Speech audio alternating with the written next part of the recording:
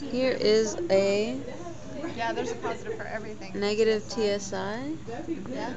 Negative TSI, which means no gas, no fermentation of either sucrose, glucose, or galactose, and no black acid. precipitate. Or no acid either. Yeah. So it's orange. Okay.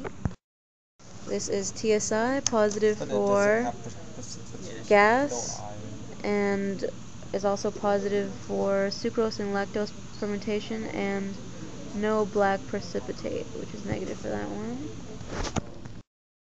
Here is a TSI tube with black precipitate, also positive for, it's yellow on the bottom and yellow on the top, so does that mean that was lactose and sucrose fermentation, but no gas production? Nope. Here you go, this tube is TSI, and it is glucose fermentation with gas too, right? You have gas as well? Yes. So the cracks in there. And no precipitate. There we go. Here is a positive and negative indole. The positive one is red, and the negative one is green. Beautiful. Here we go. Next test is methyl red, which is positive when it is red and indicates acid production. In this case, it is acidic.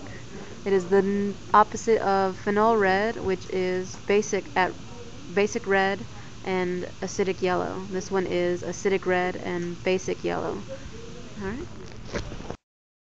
This is the Vogue's Proskauer tube. The methyl red also used Vogue's Proskauer sugars, but this one is the actual test. And we used two reagents, Vogue's Proskauer 1 or A, and then Vogue's Proskauer 2 or B. Vogue's Proskauer 1 has alpha naphthol, and 2 has potassium hydroxide. Okay, and positive is pink color, negative is stays yellowish.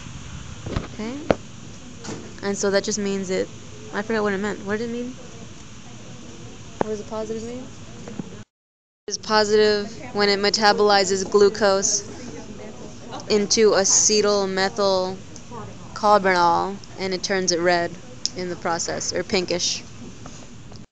Here we have the citrate test, and it's positive. It turns blue if the organism metabolizes citrate in aerobic pathway.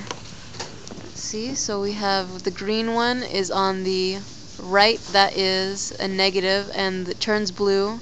The left one is positive, metabolizes citrate. Okay, we have MacConkeys. So we have a streak plate.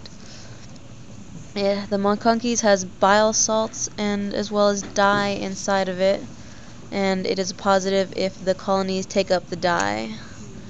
So our positive of MacConkeys is here. Took up the dye, it turned pink. This organism is Klebsiella. And positive for E. coli, it turns has a greenish sheen to it.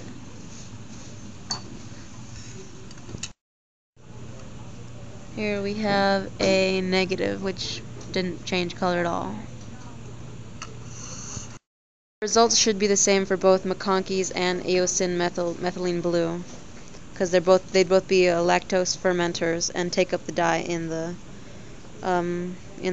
agar plate. But MacConkeys would also have bile salts. And yep, okay.